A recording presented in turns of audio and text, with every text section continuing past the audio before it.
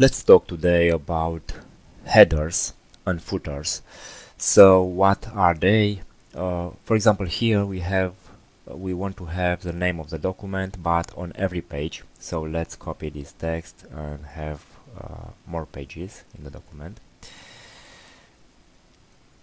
Okay, so we have 2 pages, but we want the name of the document on every page here in the top.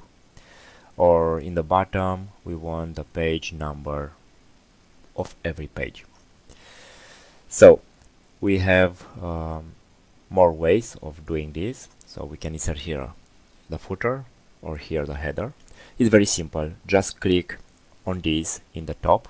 You click on this top area, or go to Insert, Header and Footer, and check that default.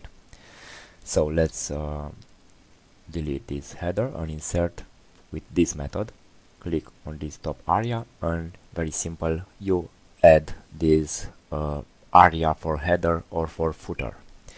So now this area is like a normal paragraph. You can change, you can format in order to show your text.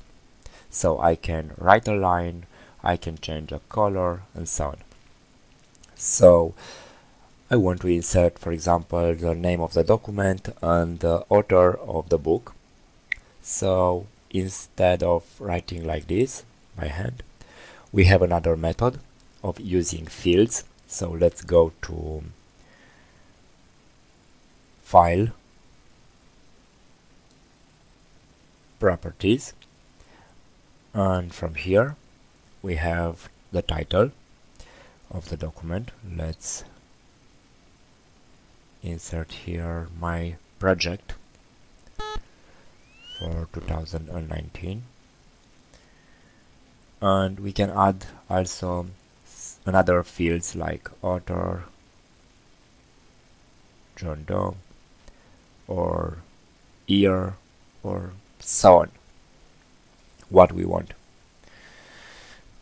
Maybe we will need some text repeatedly in the document, so it's very easy to insert there.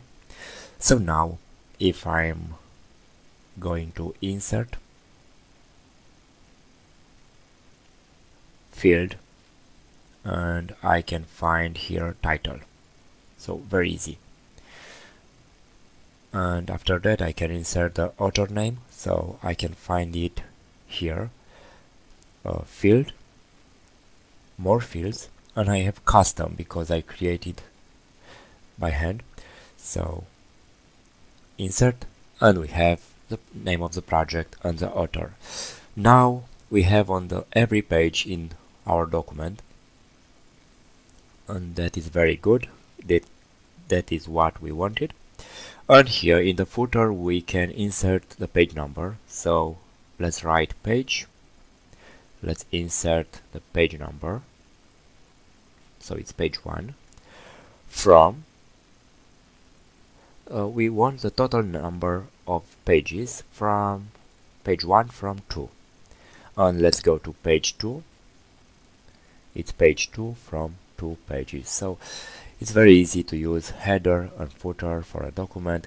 We can change the text, we can format as we want, and also we can tell the header to be just on some pages, but we will talk about that later. So thanks for watching, and please subscribe.